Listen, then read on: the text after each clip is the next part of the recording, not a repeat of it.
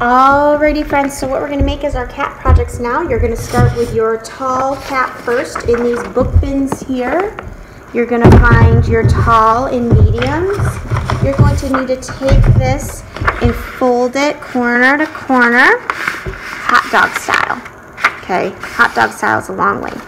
Then you're going to have two sides to your paper. The side that's opened, which has the flap, and the side that's creased. So the side that I just folded over and creased, I always call that the crease side, and the open side is, I always call it the open side.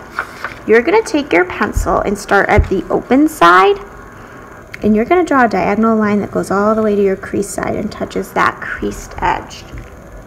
What's going to happen now, if I cut that out with my scissors, I'm going to get a symmetrical looking cat shape. This guy's going to be glued right near the middle of the paper. But you need to make sure that the bottom part lines up with the bottom part of that construction paper background. So I'm going to get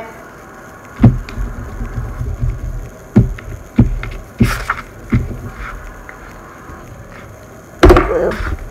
And what I'm going to do is I'm going to line that up.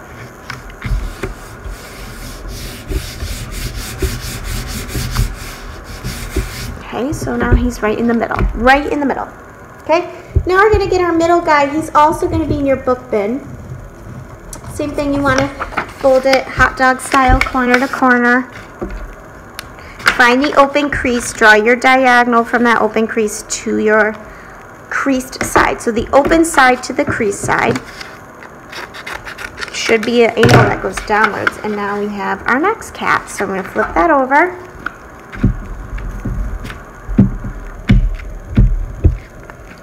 Now this guy's got to line up at the one of the very corners, either this corner or this corner. So I'm going to line him up at that corner. We need to save enough space for our small. Your small ones are going to be located in your cookie bins or your pie bins. So you're going to pick your small. And these guys are about the same width all the way around. The height and width is the same. So there really isn't any hamburger or hot dog style. You're just going to fold this one in half. Draw from the corner to the crease. Try not to get it on the table. Flip it over so that the pencil side's showing. Get some glue on it, and then he is going to be glued about right on the other side. Now you can overlap him a little bit on this guy.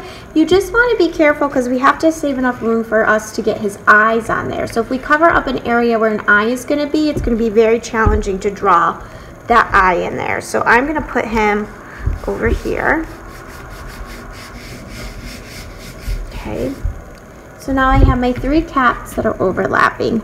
So what you're going to do now with the small triangles is you're going to cut some circles out for the eyes on each of your cats. Please don't draw your circle right in the middle, because if somebody would like to use your scrap, look, I have enough room for somebody to use this because I stayed on the edges, not in the middle. So I folded my paper in half, because what's going to happen now, we don't have to draw on the edge or anything, but what's going to happen now is when I go to cut this out, is I'm going to get two circles instead of one, and I'm going to glue those on here. So when you go to glue your circles on here, remember craftsmanship, we want it to look neat, so you should add the glue to the messy side so that when we go to flip it over, we don't see it. So if you have any pencil lines showing, add the glue to that side. Okay, so now I'm going to do eyes for the bottom two. Look at me, I found a scrap I wanted, I'm going to use that.